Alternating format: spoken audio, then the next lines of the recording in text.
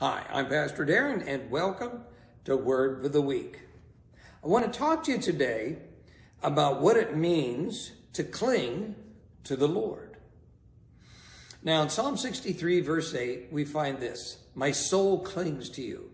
Your right hand upholds me."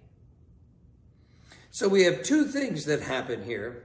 The first is that we are clinging to the Lord, which means we're holding on to all that he tells us, all that's written in his word. We're holding on to hope that we have in him. We're holding on salvation that we have in Christ. We cling to that. That is what keeps us going. And at the same time, God lifts us up. He holds us up with his right hand. And that means that God's the one that's overseeing all of these things that are going on in our life. We're not on our own.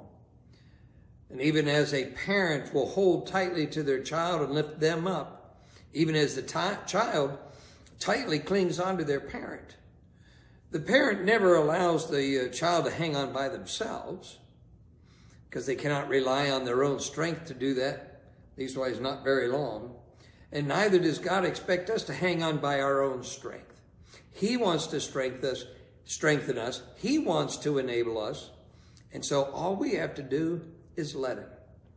So this week, what will it look like in your day, in your week, to cling to the Lord? What will you do to hold fast to his word, to his promises, to all that Christ is for us, and all that God provides to us through the Holy Spirit? Keep trusting him, keep leaning on him, and know that God will lift you up and hold you up above all things and through all things. I'm Pastor Darren. That's your word for the week. God bless, and have a wonderful day.